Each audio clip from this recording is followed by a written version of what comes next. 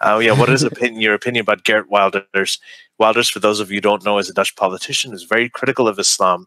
So there is some merit in his critique, or is it nothing more than just anti-Muslim bigotry? Before I got the right to vote, I was sympathized with Geert Wilders, but I saw that his criticism of Islam was hypocritical and selective.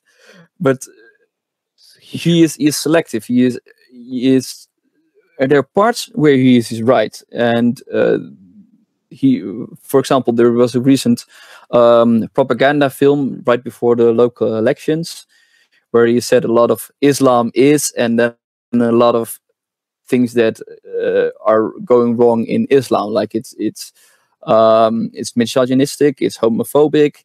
A lot of criticisms you can level at other religions, but some were more specific to Islam. For example, jihad or the death penalty for apostates. That's very specific to Islam. You don't have that in other religions, or at least it's not enforced. It may be in the Old Testament, but there's virtually no ex-Christians or ex-Jews being killed because they left the religion.